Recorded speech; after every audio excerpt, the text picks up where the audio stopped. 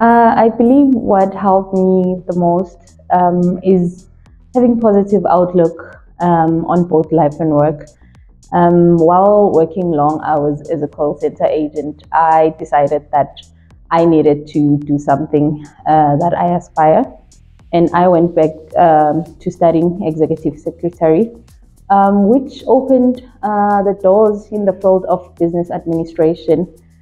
Today, I can say that embracing my passion for this job helped me progress and build strong bonds with business leaders, my team, leading to a fulfilling career and career journey. Yeah. What keeps me going? My optimistic outlook on growth and ability to use challenges as opportunities rather than obstacles.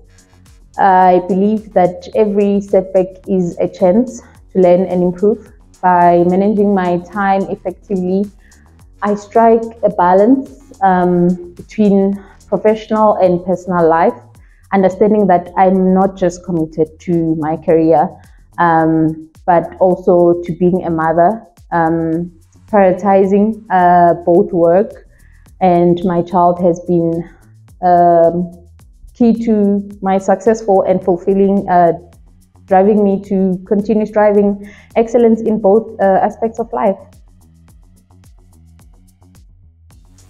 Optimal empowers women in the organization by providing a platform that upholds equal and ethical standards, ensuring that women are not undermined in the industry. In SA, we have a say or a quote that says, "A woman with a voice is, by definition, a strong woman." So this essentially is the platform that Optimal has given us as women. So on National Women's Day, I believe it's essential to celebrate the remarkable role of a woman in the 21st century workplace.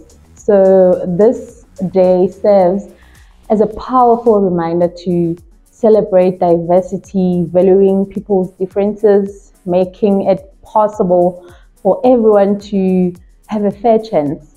And you know the quote, the saying that watinta umfazi, watinta imbogoto, which means you strike a woman, you strike a rock.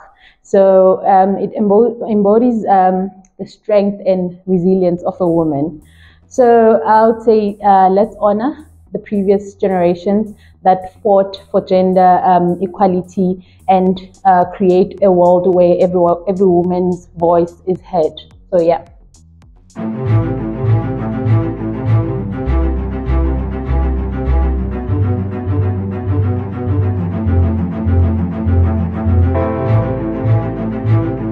Optimal Asset Maintenance Solutions, your business-led, technology-driven partner. We are Optimal. Welcome to our world.